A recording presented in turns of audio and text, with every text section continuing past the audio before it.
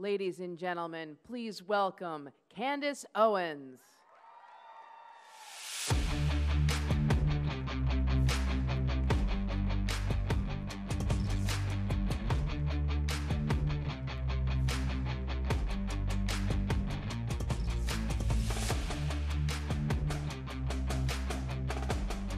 Wow. Hello. Can you guys hear me all the way in the back? Yes. I love you guys too. All right, I'm going to get right into this. So I said to my husband the other day that it's become apparent to me over these last few years that the left has no idea that the world did not begin in 1776. 3 years of traveling the country and facing off with hysterical liberals, and that is my scientific conclusion, that they haven't the slightest idea that anything exists or that anything ever existed outside of the United States of America. And let me give you a recent example. You will all recall when the left, which in my opinion has morphed into a doomsday cult, feverishly and inaccurately predicting that everything President Trump says or does will end America. But you all recall when they once again prophesized our doom when Iranian terrorist Soleimani was slain in a military operation. You remember that, right? This is the beginning of World War III, their headlines read. They promised us we were going to head straight into World War III. It was a remarkable day because it was the day that we watched Democrats and liberals, the ones who have been shrieking about sexism, misogyny, and the need for more feminism, turn into passionate defenders of the state of Iran, the country whose constitution quite literally states that a woman's life is worth half that of a man's, a country where women are punished by law for up to 10 years in prison if they are caught not wearing a veil, suddenly became the apple of the left's eye. Of course, the war never happened, but in the midst of their delirium, a tweet went out from resident anti-American Colin Kaepernick. And the tweet read, exactly, and I quote, "There is nothing new about American attacks against black and brown people for the expansion of American imperialism. America has always sanctioned and besieged black and brown bodies. American militarism is the weapon wielded by American imperialists to enforce its policing and plundering of the non-white world," end quote. Fascinating. A rant about black and brown bodies being imperialized, a word that I must assume Colin either doesn't know the definition or the history of, used in defense of Iran. And so, of course, you know me on Twitter. I felt it necessary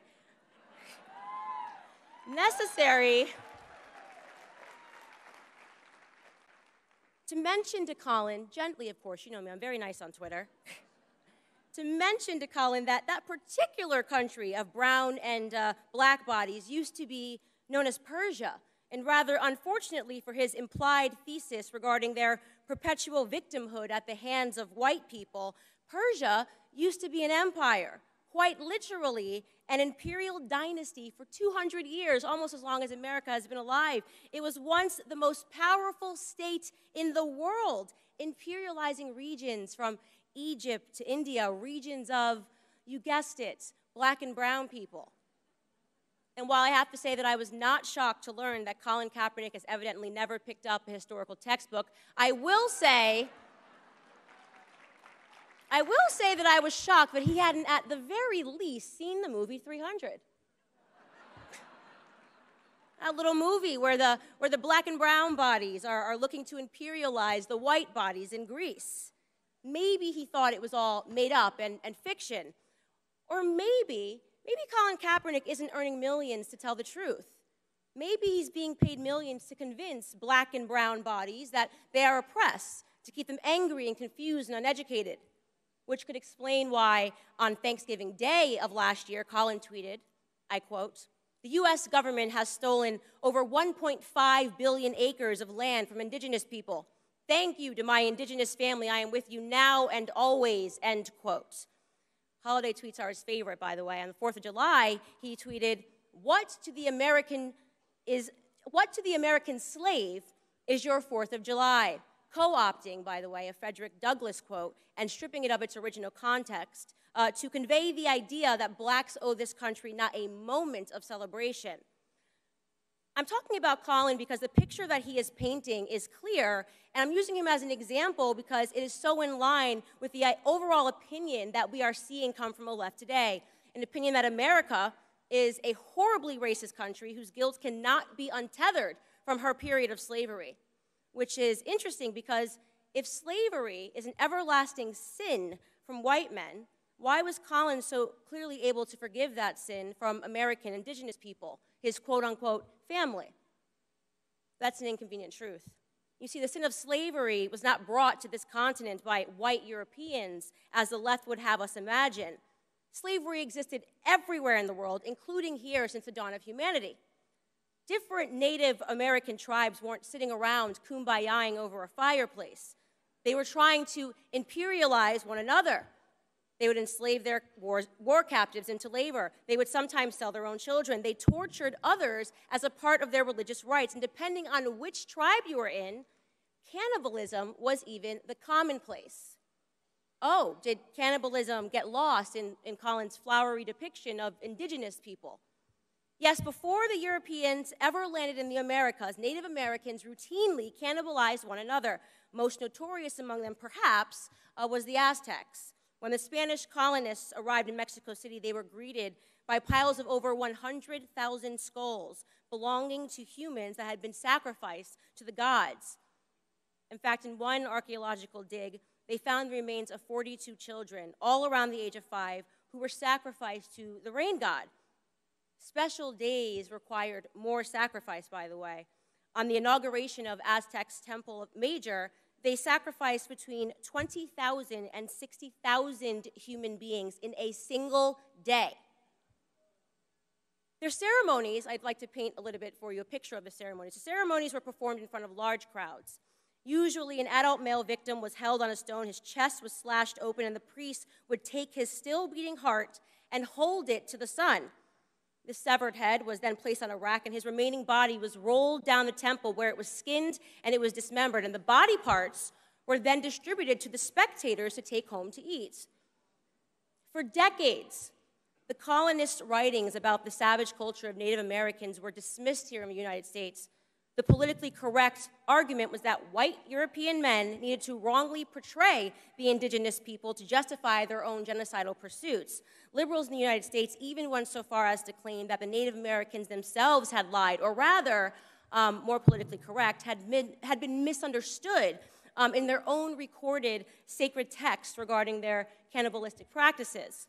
Until science happened and anthropology in the year 2000, an anthropologist came and was hesitant to report his findings from Colorado, which he characterized as definitive evidence for sporadic cannibalism in the Southwest of America.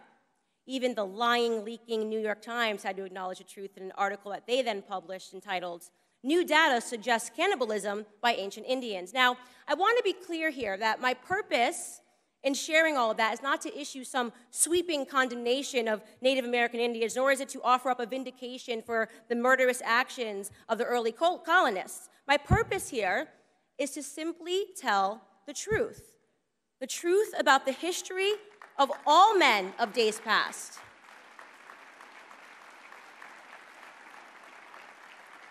The truth about the history of all men of days past, a history that is complex, ugly, brutish, immoral, and leaves no man, regardless of his skin complexion, guiltless. But the left wants us to believe otherwise. To them, imperialism, cannibalism, murder, slavery, all of these undeniably sinful acts are forgiven in a historical context so long as they were not committed by white men. So, they can forget the murderous Persian Empire. They can forget the cannibalism of indigenous tribes. They can forget the heinous actions of imperialistic Egyptian Empire, the Turkish Empire, the Muslim Abbasid and Rashidun Caliphate empires, the Chinese Qing and Ming empires, the Mongol Empire, the Ottoman Empire, the Japanese Empire. We can forget the fact that the overwhelming majority of the world's empires were not run by white men.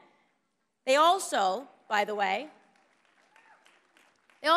choose to forget the fact that the first to abolish the practice of slavery was Great Britain.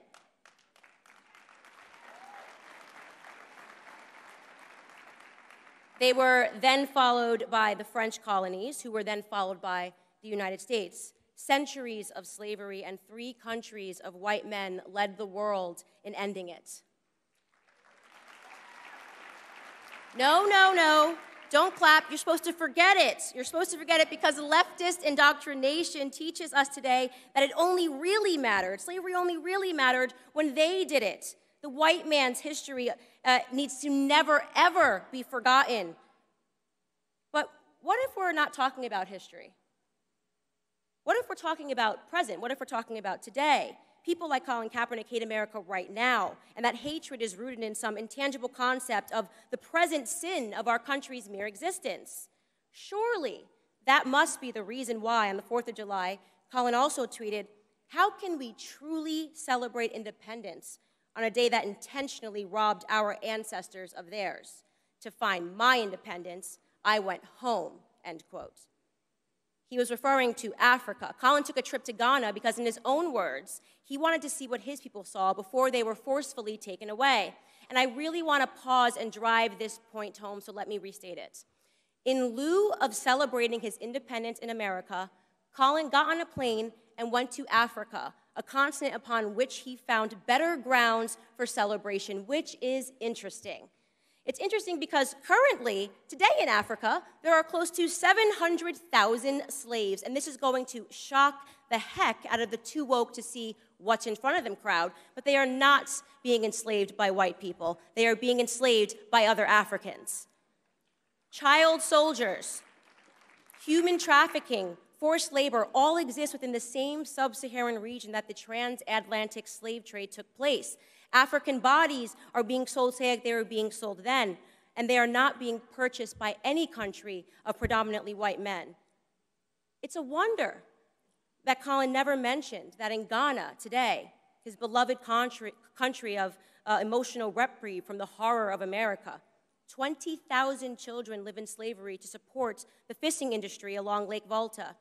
In fact, it was leftist network CNN that covered the story last year when a boy was rescued from slavery and had explained to them that while in captivity, he was made to work tirelessly, and that if the famished children were caught trying to eat the fish, they were beaten so senselessly that they wished that they had never been born.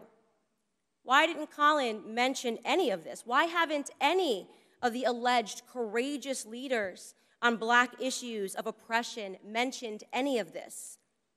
I know, because they aren't leaders at all. They're all extortionists.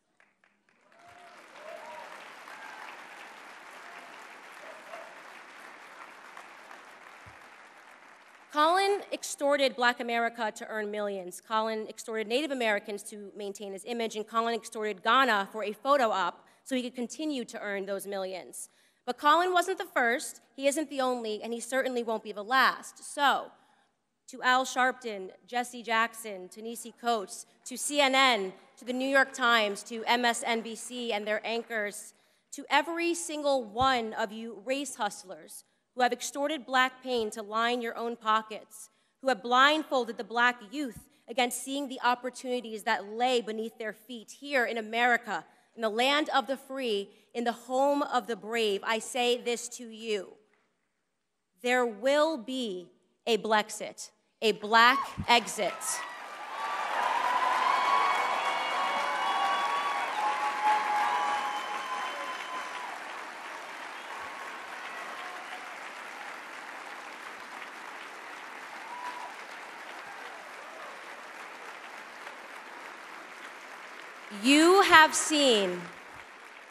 You have seen how a man was made a slave. That sentence is the first half of a Frederick Douglass quote. I like it because it rings true now. I have seen how a man was made a slave. I have seen how Black Americans have been enslaved to the debate of race, how liberals, how leftists, how Democrats continue to enchain us to this inconsequential debate while robbing us blindly of our family, our faith, and our future through their abhorrent policies. You have seen how a man was made a slave. Then he continues the quotation. And now you shall see how a slave was made a man. To the veterans, And so I say to the veterans of this black ideological civil war, those of us that have survived the constant onslaught and the media thrashings and fight daily to awaken our brothers and sisters, to the patriots who have fought beside us, cheered us on, to my supporters, those of you that have seen me to this point, from just a girl on YouTube with a different idea to the very soon-to-be published author of the aptly entitled book, Blackout, How Black America Will Make Its Second Escape from the Democrat Plantations.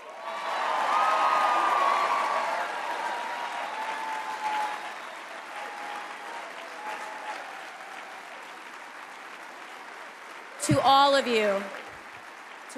you in this room, I want to say from the bottom of my heart, thank you for experiencing this journey with me, but most importantly, for seeing how this former slave to poisonous liberal ideology was made a woman, was made a patriot, was made an American. May God bless you all.